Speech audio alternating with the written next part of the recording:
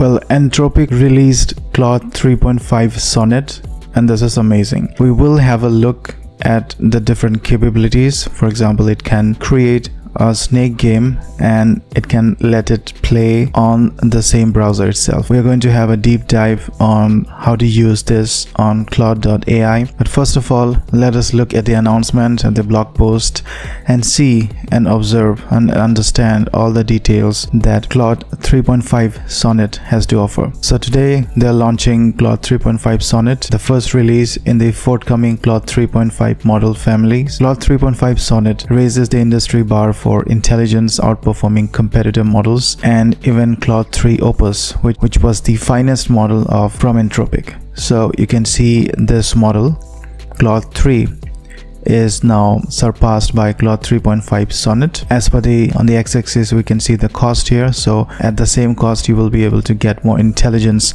out of the Claude 3.5. Now this is available for free on Claude.ai, which is where we are going to test it out. But hold on a second, and the Claude iOS app, where Claude Pro and Team Plan subscribers can access it with significantly higher rate limits. Now the model cost $3 per million input tokens and $15 per million output tokens, and it has a context window of 200K. Quite costly, but let's look at the performance. Now we can observe a frontier intelligence at 2x the speed. Now sets industry benchmarks for graduate level reasoning, which is GPT-4o, undergraduate level reasoning, which is MMLU, and the human eval coding proficiency. So you can see on the x-axis we have Claude 3.5, which is being compared. Claude 3.5 Sonnet is being compared with Claude 3 Opus, GPT-4o, Gemini 1.5 Pro, and Llama 400B, which is an early snapshot. As you can see on the GPT-4o, it is the best in the undergraduate level knowledge as well. For the 5-shot, it is the best, but for the 0-shot COT, the GPT-4o is the best. And again, you can see for all these models, Human Eval, MGSM, Drop F1 Score, Big Bench Hard, and GSM 8K, we have Claude 3.5 Sonnet. Just still lagging is the math problem in which our GPT-4o leads. So in an internal agentic coding evaluation, Claude 3.5 Sonnet solved 84% of the problems, outperforming Claude 3 Opus, which solved 38%. Although this is a significant improvement from 38 to 64%, but we want to see more percentage of the problems being solved, which means that there is something better which is coming, and I guess it will be Claude 3.5 Opus. So we would see the Opus somewhere, but this is just my prediction. And let's see what happens. So our evaluation tests the model's ability to fix a bug or add functionality to an open source code base, given a natural language description of the desired improvement. So you just give the description of the improvement that you like for your code, and it will be able to generate a new code for you. Claude 3.5 Sonnet can independently write, edit, and execute code. So at this point of time, let me go to Claude.ai and test out some things. So this is Claude.ai. I have my account here, prompt engineer. Let me change a few settings here. So you go to profile and go to feature preview. So in this preview, what you can do is they're calling this artifacts. So when you ask Claude to generate contents like code snippet or text documents or website design, then Claude will create an artifact that appears on the dedicated window alongside your conversation. Here you'll be able to see the code and run the code itself. So let's see a demo. Okay, create a snake game in React. It is writing up the code on the so-called artifacts on the right. This will run the code itself, and you can see the code as well once it finishes this code. So you can see that this is the code here, and this is the preview of the game. This is where you can play the game itself. So let me try to control this. It does work, and you can see I can play this game.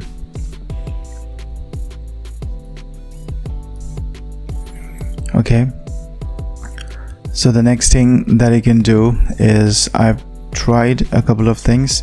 So if I go to the menu here, and I can see the evolution of mobile games, the evolution of mobile phones.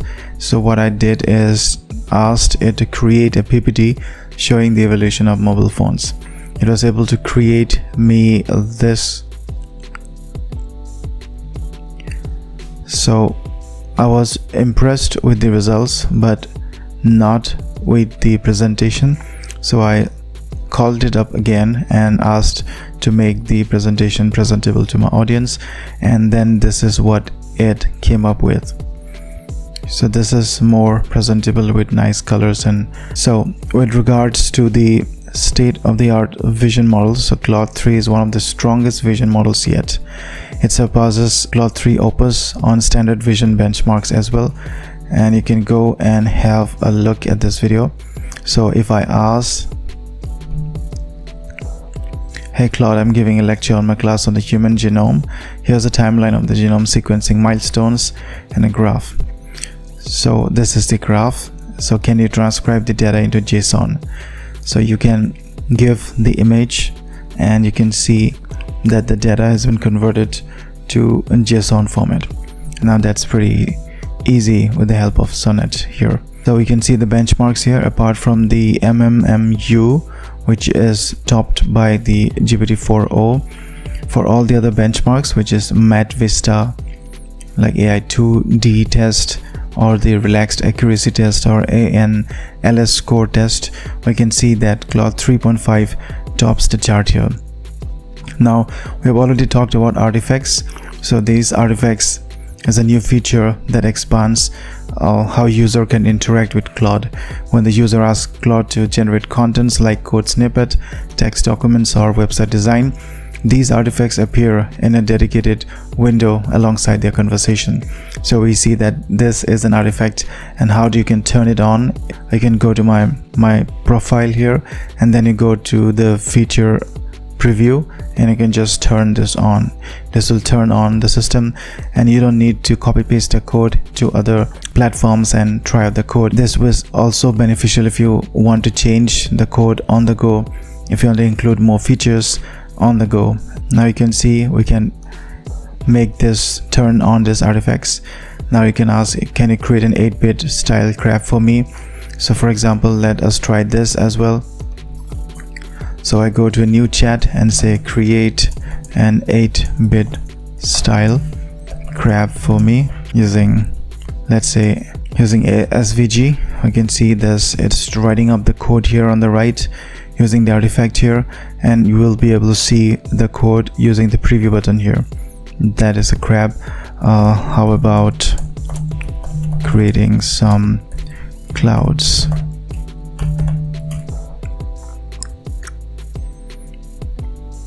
Okay, it's generating the clouds. Let's see how the cloud has been formed. So we can see this cloud, pretty cool. Now this is interesting. You can try it out on your own. You can go to Claude.ai and then turn on this feature preview of artifacts here, and then you're good to go using artifacts. So they are committed to safety and privacy as well, but I leave that to you for further reading. But what I expect now at this point of time is that I want more development on the Claude 3.5 Opus, and let's wait for it.